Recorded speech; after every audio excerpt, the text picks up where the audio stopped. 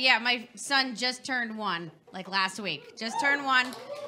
And do you know what I did for his birthday? Nothing. That day was for me, okay? He doesn't know anything. I just didn't kill him. I was just celebrating. Those things are so easy to kill. Like, it was just a whole year of like, is he dead yet? Is he dead yet? I don't know. Is he dead yet? It's just, oh my gosh. If you have anxiety problems, never have a kid. Just don't. Just don't have a kid. I don't even know. I have a lot of anxiety problems, but I just feel like my anxiety problems are very unnecessary. Very unnecessary. For instance, I will not take the trash out into the basement when it is dusk. And anything dusk, like 5 p.m. If it's 5, I'm not. And my husband thought forever it was because he thought I was afraid of getting assaulted. And I was like, no, it's because the boogeyman is down there. I'm being dead serious. I will not sleep with the lights off if my husband is not home. I can't handle it. I get so many huge panic attacks. It's crazy. The sad thing is about this is that my husband likes to taunt me about this, and he'll be like, hey, hon, there's this awesome fight. Look at this person. Look at this knockout. I'm like, no.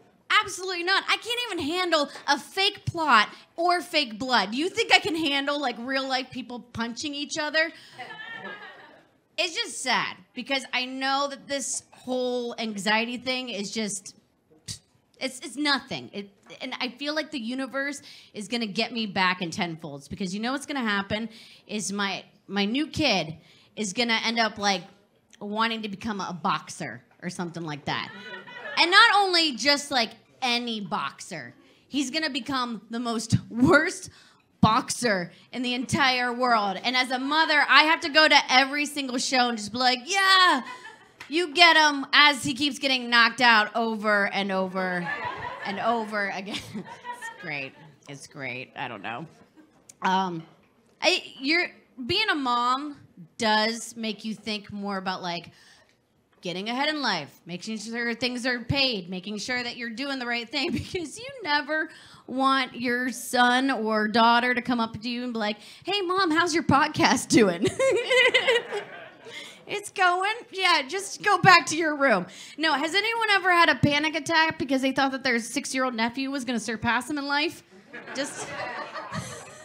This legitimately happened. My 6-year-old nephew was like, Aunt Amy, I also want to become a stand-up comedian too. And I was like, step back, that's my dream.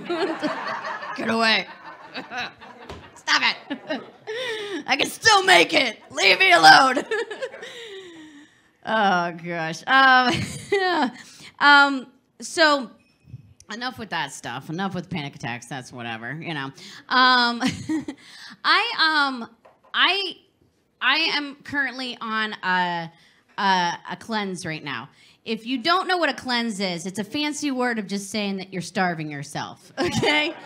Literally, I can't have any soy, dairy, wheat, gluten, sugar, air, nothing, okay? And once you take all those things out of, like, anything to eat, oh, my God, that pizza.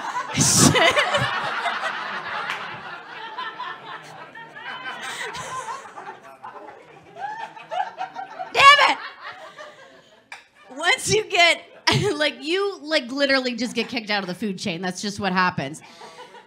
And the sad thing about this whole diet is I spent $300 for this diet. And with it, what comes with it is actually I get a person that's coaching me. It's actually called my friend Sarah, who got into a pyramid scheme, and now I have to buy her product.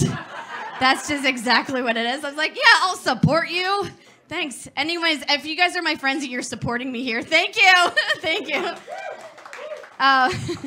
No, so literally, I was like, I don't even know how to eat on this diet. She's like, don't even worry about that. What's going to happen with this money is that you are going to get a whole bunch of meals in the mail. And I was like, okay. So I'm thinking like Blue Apron, prepackaged meals. I just know what I'm going to eat every day. Simple. Okay, that's great. I get in the mail a whole bunch of powder. I was like, this better be some awesome cocaine, okay? That I can just